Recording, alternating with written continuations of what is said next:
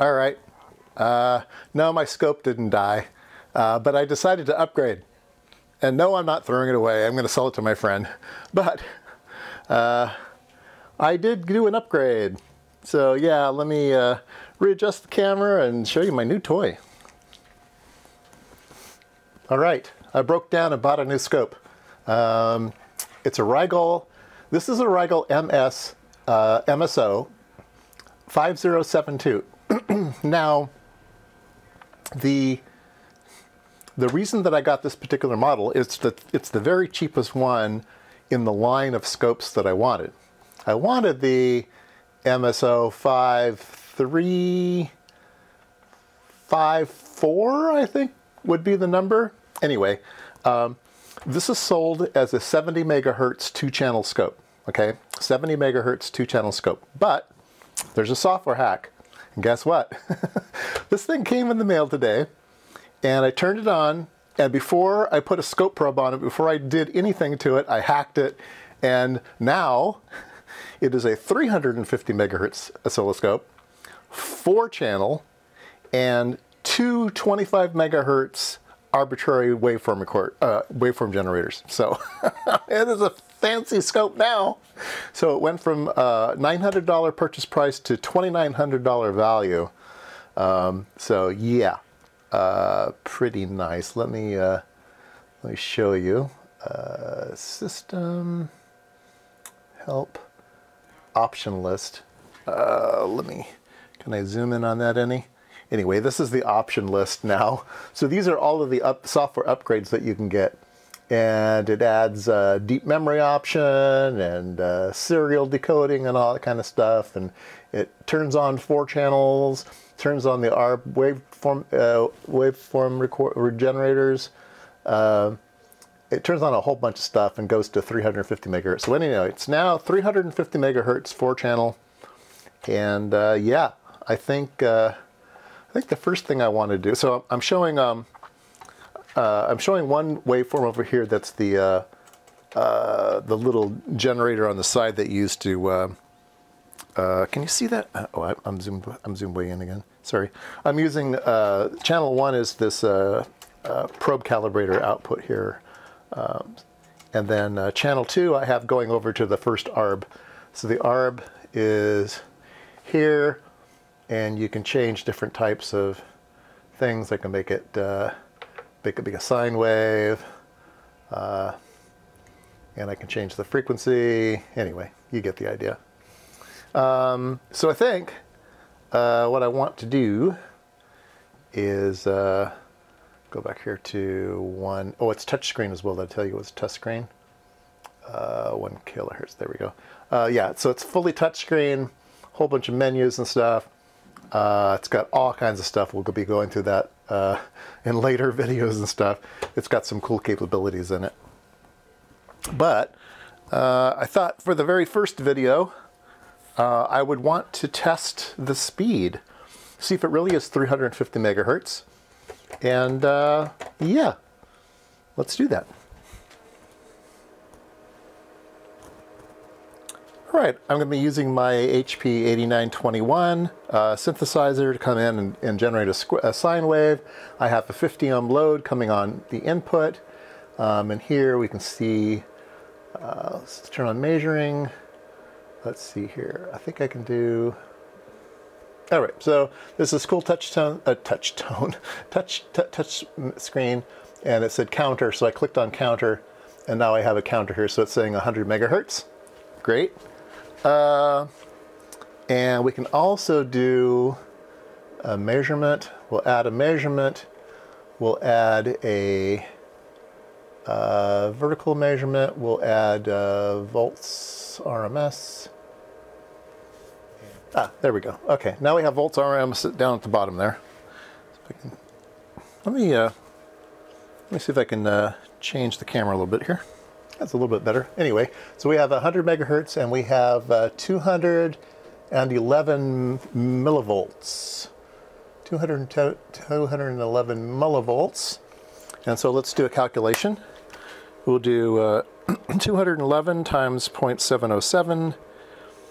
So we want this to be 156. That'll be the 3 dB down. So let's increase the frequency here. Let's go to 350. And we are at 200 millivolts, so we're still in range. Let's go to 400 megahertz. And we are at 186. We're still within spec. Let's go to 450. 450, we're at 177, still within spec. 500 megahertz. And we are at right about 168. It's still above the 3 dB point, and we're at 500 megahertz. So this scope is screaming fast. It is really, really good. And look at this, we can still zoom in on it. So 500 megahertz, still getting a perfectly nice sine wave.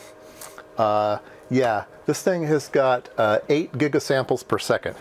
So this thing is amazing. All right, let's turn on channel 2, see if it goes down. It did go down a little bit. Yeah, at 132 now. Let's turn on channel 3 and channel 4. All right, so at channel 3 it did drop. Let's see if we can go back up. 400. So at 400 we're within spec. We're at 160 and it's 156 that we can't drop below. So with 4 channels on, it's at least a 400 megahertz scope. Let's go to 450. Nope. 420. Yeah, 420 is right about at the limit. So 420 megahertz with all channels on. And if I turn everything off except for one channel, we can get 500 megahertz out of this scope. So yeah, pretty impressive. Go Rigol. It's Rigol, actually. The way that they pronounce it is Rigol. I've always said Rigol, so I'm going to say Rigol probably forever. But Rigol is the name that the company uses themselves. I've been eyeing these scopes for some time. The hack has been available for about 2 years now, and it's gotten pretty streamlined now. It's still scary as heck, but I'm told that it's hard to brick these things, so. Yeah, hard to tell. I'm gonna have to do some testing on the probes and stuff. It comes with probes that are supposedly 350 megahertz probes. What I've seen, what I've heard, is that you should have scope probes that are faster than your oscilloscope, to the factor of about 1.5. So if you have a 100 megahertz oscilloscope, you should be using 150 megahertz scope probe. So even though this came with nice probes, it came with 350 megahertz probes.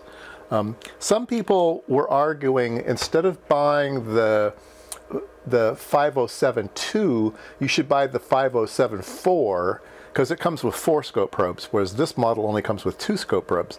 And they say that the scope probes aren't cheap, so you might as well get the 4 channel option, then you'll get the 4 scope probes on it. Well, my thinking was just the opposite. My thinking was get the scope as cheap as possible, and then get better probes for it. The 350 megahertz probes I don't think are good enough for this scope. I think the scope can be better than that.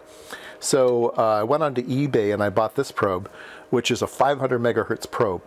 So this should put this thing in its good working order. And I'm going to have to do a bunch of tests on this, but this is an Agilent probe.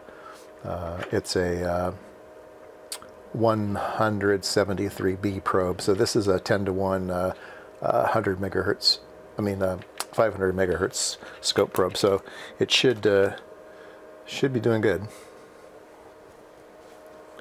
Okay, so the one other thing that the scope can do is right here, and we get a 16-channel logic analyzer. And so I bought the probe that plugs in.